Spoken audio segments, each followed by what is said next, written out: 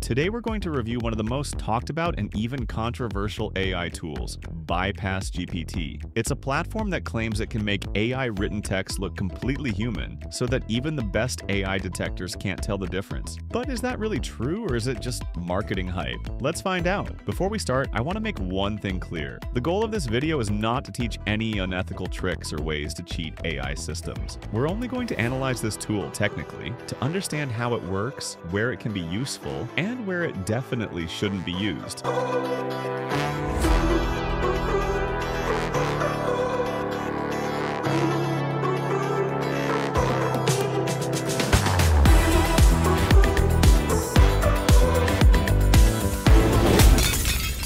Now, let's begin by searching for BypassGPT on Google. Here it is, bypassgpt.ai.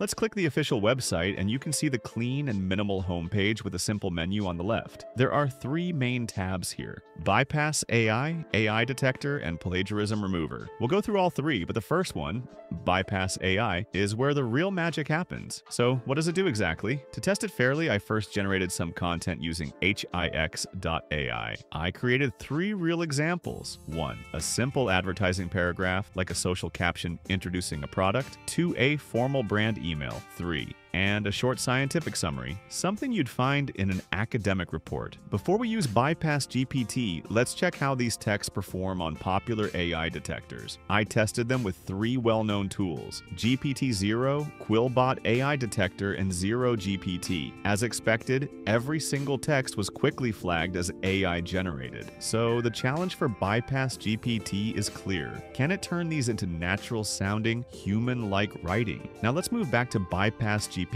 inside the BypassAI tab. The interface is very simple. In the middle, there's a large box saying, "Enter your text here." Below that, you can either upload a file, try a sample, or paste your text directly. Underneath, there's a small drop-down called Mode, currently set to Enhanced. And the famous button, Humanize, is disabled until you enter text. I'll paste the first example, choose Enhanced Mode, and click Humanize. The result appears almost instantly, and this is where we need to look carefully. I focus on three things. First, does the original meaning stay the same? Second, does the tone feel more natural or just slightly rearranged? And third, did the system introduce any awkward or incorrect sentences? In the first example, the difference is clear. The tone becomes softer, the sentences flow more naturally, and the choice of words sounds far less robotic. In the formal email, it managed to make the dry text friendlier and smoother while keeping it professional. But in the scientific paragraph, it simplified a few technical terms. Good for general readers, but not perfect for specialists. Overall, this Humanize section seems very effective for writers, marketers, or YouTubers who use AI tools but want their text to sound authentically human, especially the enhanced mode. It doesn't just swap synonyms, it truly restructures your sentences and makes them read naturally. Now, to verify the result, I ran the same humanized outputs again through those three AI detectors: GPT-0, Quillbot, and ZeroGPT.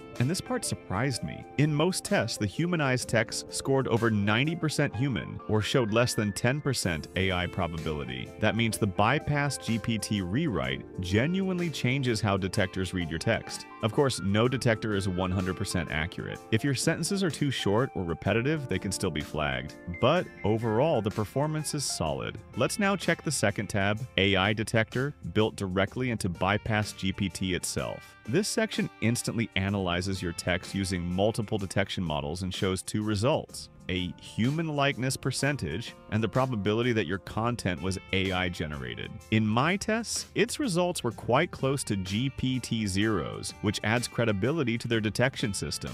And finally, the third tab, Plagiarism Remover. Here, things look a bit more advanced, but still user-friendly. At the top, you can choose the input and output language, and even set the tone of voice: formal, friendly, or neutral. You can paste text, upload a file, or even fetch it directly from a URL. Basically, this feature is meant to paraphrase your content, to rewrite sentences that may look too similar to another source while keeping the same meaning. But remember, this is for improving originality and readability, not for hiding copy copied content. If you're using someone else's idea, you should always cite the source or include a link to test it. I used a real paragraph from a public article. After processing, BypassGPT completely restructured the sentences, smoothed out transitions, and replaced some formal phrases with simpler ones. But the meaning stayed exactly the same. Also, when I switched between friendly and formal tone, the difference was obvious. Friendly mode sounded like a blog, while formal mode became more academic and precise. So after testing all three parts,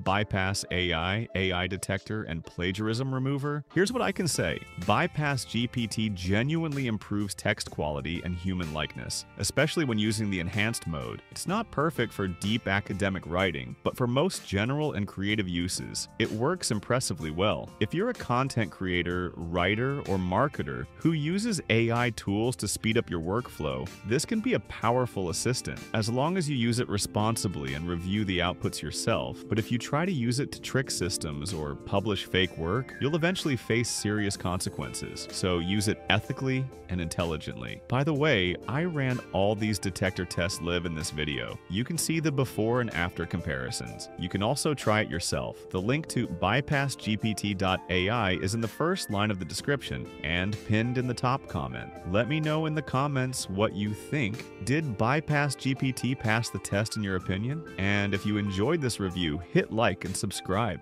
I always test tools like this from a technical and responsible perspective, so you can decide with confidence. Thanks for watching. See you in the next video.